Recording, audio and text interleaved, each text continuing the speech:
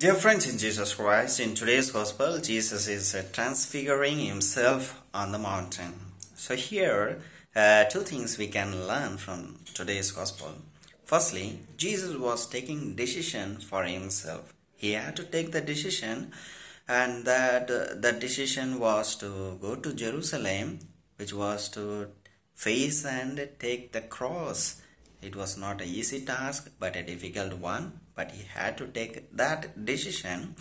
And on the mountain top, he received the doubly approval of his decision.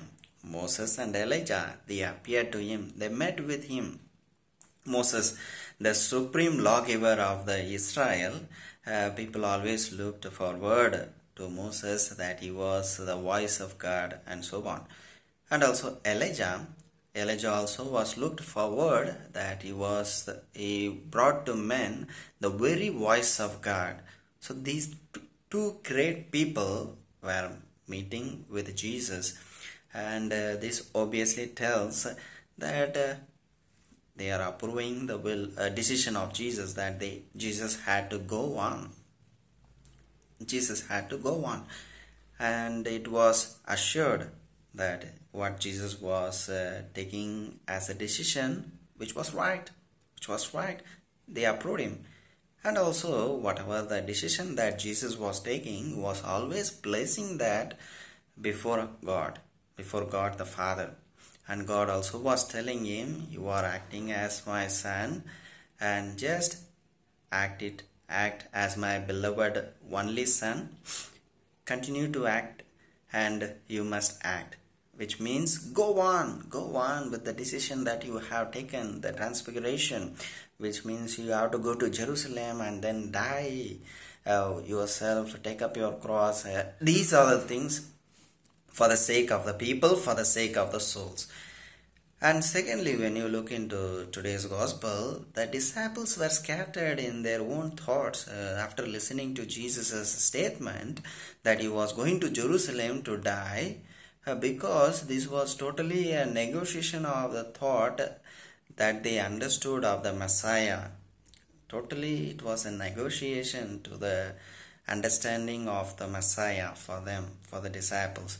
So they have to understand that they have to take up the cross as Jesus was doing, and finally they also have to go through the resurrection and believe in Jesus Christ.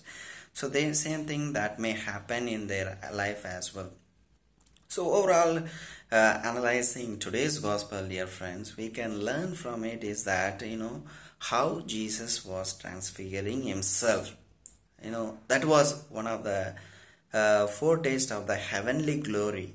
The glory that Jesus had before the foundation of the world, that same glory he was exposing to his disciples.